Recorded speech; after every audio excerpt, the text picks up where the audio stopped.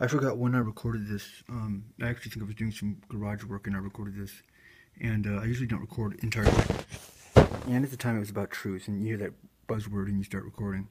But as I've listened to it in retrospect, it's one of the more profound facts. It's more like you're being taught a school lesson than any kind of religious doctrine.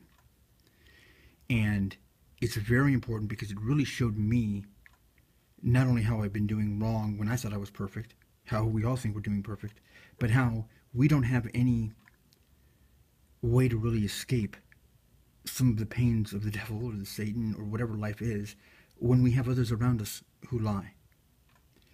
Because we're built on what? Truth. I wish I could be as eloquent as him. What he's saying is true. You know it's true. And you might want to put a little tidbit here or twist there, but it's brilliant. And I'm telling you, that's why I don't listen to regular preachers. I'm not in Islamic nation. I'm not Muslim. God rest their souls, though. Assalamu alaikum, alaikum salam. I'm not in any tribe. I was raised Catholic. But I know a prophet when I fucking hear him. I've seen his work come to fruition. And anyone who's been around me where they've seen 1,000 people can point one guy and say, this guy is a liar. Ask Oprah Winfrey when I say, fuck you, don't call that guy a liar, dude. I was there. I know he's telling the truth. I know this guy's telling the truth. He's done it like so many times. So if you can get past that whole like scary black voice of like he's coming to get Whitey, because he's not. It's an act. Okay? Just like my raging and screaming crazy guy. It's an act. One person against a fucking bunch of cops and CIAs. We have to act kind of weird, don't we? He wouldn't hurt a hair on any of our heads. But listen to what he says here about something he knows about. The truth.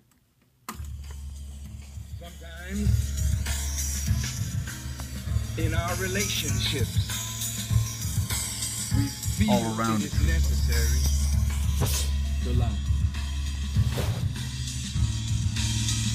Sometimes to preserve a marriage or a relationship that you feel will not be there if the truth were known, we tell a lie to preserve the relationship. But the lie can never preserve what truth alone can preserve. And listen closely, it's like science. You see, when we violate trust, violate that which makes a bond I've been guilty of that. between people, when you know you have violated that bond, then the violation of the bond is not secured by a lie. It is only covered. The violation is covered by the lie. The violation gives the appearance that you got something solid that you're standing on, but the liar knows that sooner or later, when the truth is known, you'll see you ain't got nothing. You only have something if it can remain under truth. What about my marriage? I've been cheating on my wife, or I've been cheating on my husband. When I love my husband, stop. Stop. Stop. Exactly. Stop lying to yourself. Because you don't know. You don't know that. Because if you love one another, you will act in a way to foster the love, to grow the love, Right. to secure the bond.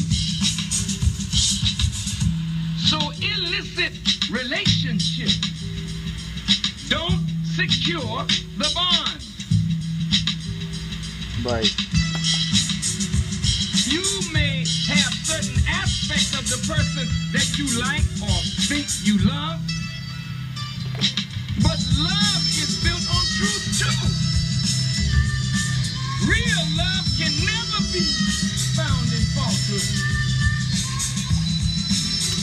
I wonder how you listen.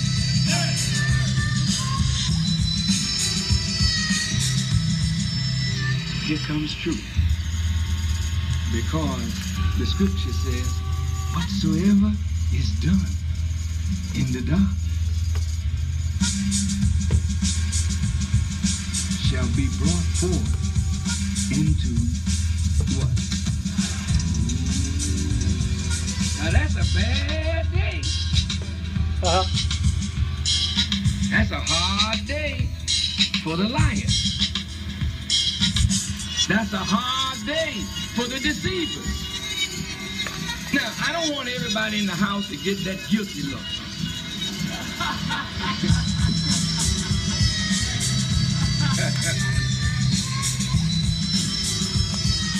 Because you think you're getting away, you know what I mean? You know, you can look real good if you think you're getting away. And you know, when you lay something on somebody and you know it's a lie and they believe it, you really feel good to yourself.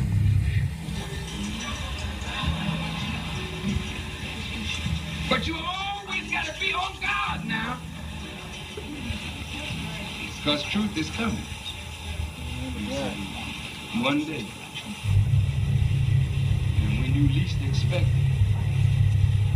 truth will expose the lie. And that will tell you that you have ruptured the bond.